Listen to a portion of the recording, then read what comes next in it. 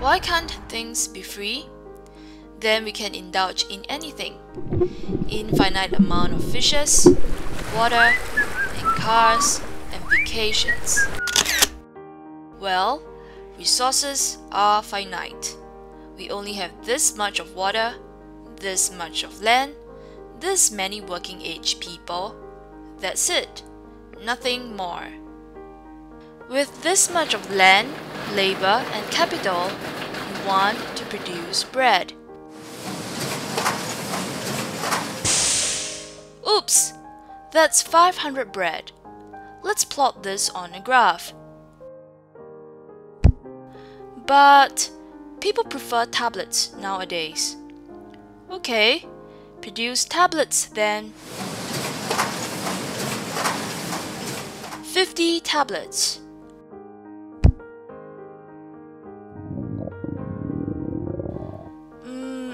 Maybe it's good to have some bread. To produce 50 tablets, we gave up 500 bread. To produce 1 tablet, the opportunity cost is 10 bread.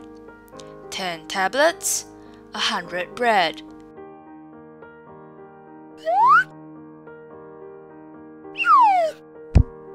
Ten tablets and 400 bread produced. Want 10 more tablets? Please give up 100 more bread. And so on. This is the production possibility curve or frontier. Hey, that's an inverse relationship. As you produce more tablets, you produce less bread. Nothing is free. To produce 10 more tablets, does it mean that we have to give up 100 bread every single time? People have different skills. Land have different soils. Machines don't make the same things. Resources are not uniform. This model is not realistic. It should be a concave curve. Why? Initially, to produce tablets, you want to choose people great at making tablets, those with engineering PhDs. A few of them would suffice, since they are so efficient. What about 10 more tablets? Get people with Masters of Engineering. They're just not that good. You need more of them.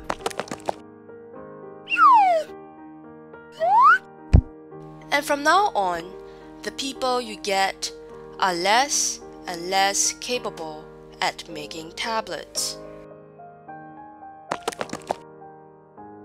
You'll get to a point where you have people who totally suck at producing tablets in the production line. Utterly inefficient. So, as you produce more and more tablets, you give up more and more and more bread.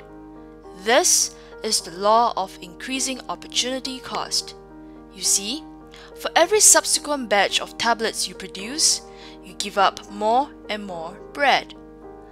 Understand why the production possibility curve is concave now?